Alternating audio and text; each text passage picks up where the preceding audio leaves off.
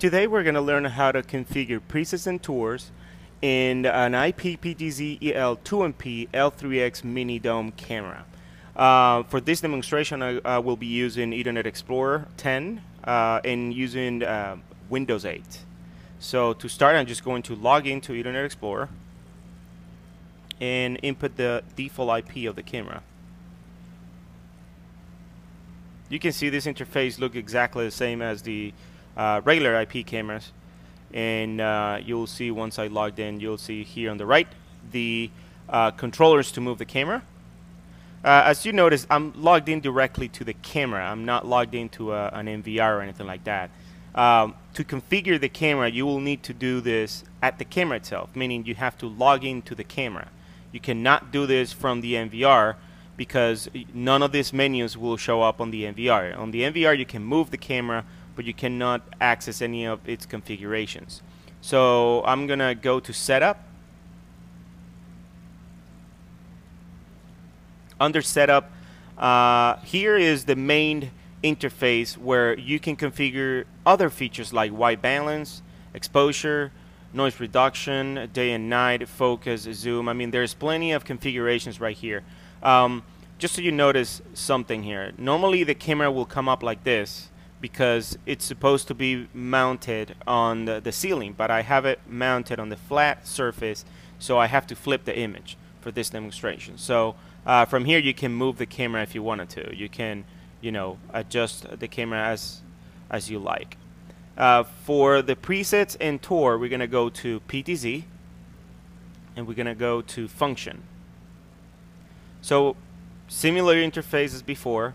So here what you have to do is you have to position the camera to start recording your presets. So to do so, just for example, I want this to be my preset number 1, so I leave it there and I click add, and there you go, it's preset number 1. You have to save the preset in order to go to the next one, or in order to record the next one. So hit save, you will see that, and then move the camera as you like to be your preset number 2. For example, I want it to be there, I want it to zoom in, and I just click add and save.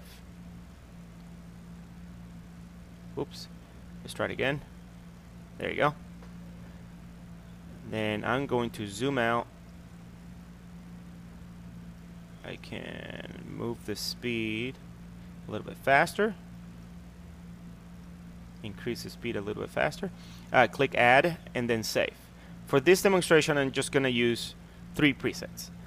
Once I click saved on any of the presets or on each preset, I can just call each preset by just clicking on the name. The camera will move and you will see here it's calling preset number 1. You have preset number 2 and preset number 3. So everything is working very good. It's very simple to configure. Next we're gonna go to tour. That's what we're going to set based on those presets. So we're gonna have to add the tour. We can name this tour, let's say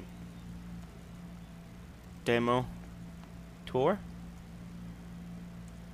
Alright, click anywhere to just X out of that menu, and that is the name of this tour. Now we need to add the presets to the tour. So we're gonna click add under here. Underneath it, it says add, and then you have number presets, the preset name, and the duration. So we're gonna click add, and there you go, preset number 1, or number 1 preset, the preset number 1 that I created.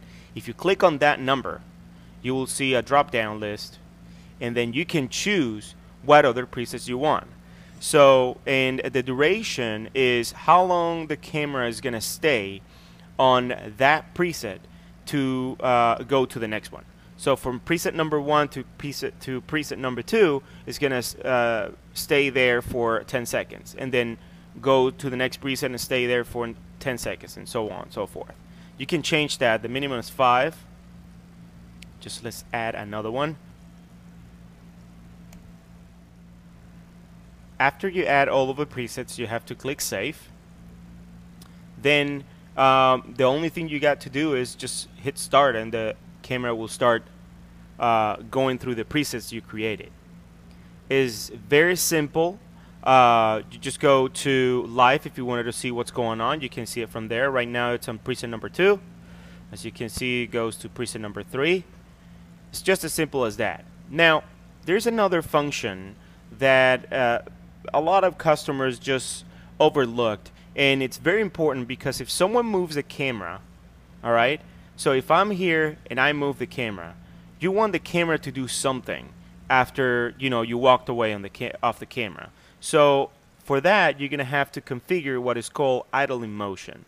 So what's gonna happen is if you disable this, or if you leave it disabled, what's gonna happen if you move the camera, nothing is gonna happen. The camera is not gonna return back to the tour that you configured. So to do so, you have to go to Functions under PTZ. You go to Idle Motion, then you click Enable, and then you tell it what to do. In this case, you have set up a tour, so you want to check tour, and there's the tour number or the tour name that you created, and then you can configure after you can configure a threshold. So after a minute, the camera will go back and do the tour that I configured. Just make sure you save it, and that's what's going to happen. After the camera is inactive, or you stop moving the camera from the main menu or from the menus of the PTZ, the camera will reestablish itself and will start doing the tour as it was configured before after a minute. So that is very important for you to set, and I hope you like this video demonstration, and thank you for watching.